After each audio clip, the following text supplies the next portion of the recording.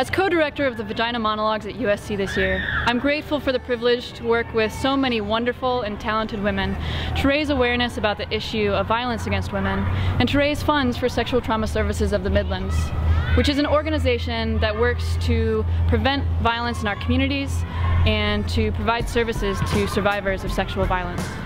While I'm very impressed with the theatrical abilities of our cast this year, what impresses me even more is how many of the women in our cast are also survivors of domestic and sexual violence.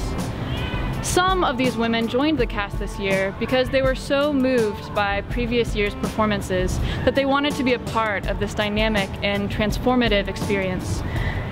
Others even told me that they began their healing journeys after seeing the Vagina Monologues for the first time. Still others are simply tired and ready to say no more.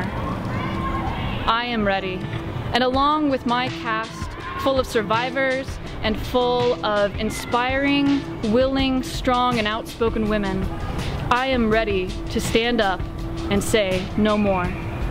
No more violence. No more silence.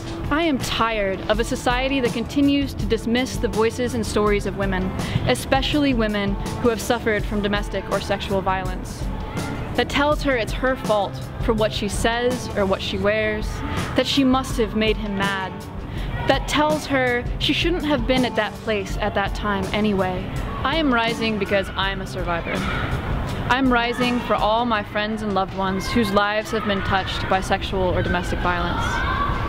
I am rising because I can't even count on both of my hands the number of friends and loved ones who have told me that they are also survivors of domestic or sexual violence, and the number keeps growing every day. I am rising because I am ready to change the world. I am rising because I know we can change the world. I am rising because, as Eve Ensler writes in the Vagina Monologues, it's time to tell a new story. It needs to be our story. Join us in telling this story. A story of life, not death. Of healing, not hurting. Of limitless possibilities and not endless limitations.